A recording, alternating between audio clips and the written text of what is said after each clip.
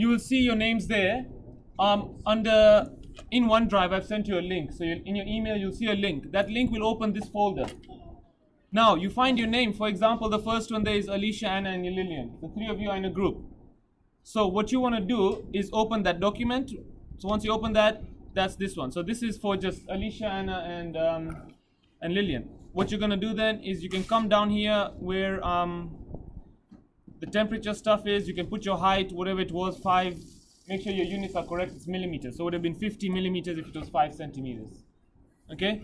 Put all your data there. That's in potato, so don't forget about the liver one. So once you put all your data in, observations, answers to those questions, what you do then is you come back to once you save it, it will save in that OneDrive location. Now look here, this is the important part. When you want to share this with me in your actual report, you go to share on OneDrive there with that OneDrive symbol. You right click, then hit share. It'll come up with this little pop-up box and ask you who you want to share it with. Don't write my name. All you do is that copy link at the bottom. It'll create a link and it's copied it. Now that link, you go to your original report where you're doing your work. Under original experiment, you'll just paste that link there. And so when I'm marking your work, if I want to see your original experiment, you don't lose word count. At the same time, it's just a nice small link there.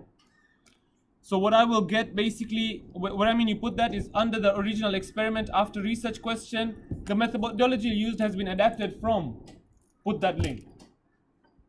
Explain the method underneath it, and that's all you need for that section. Any questions?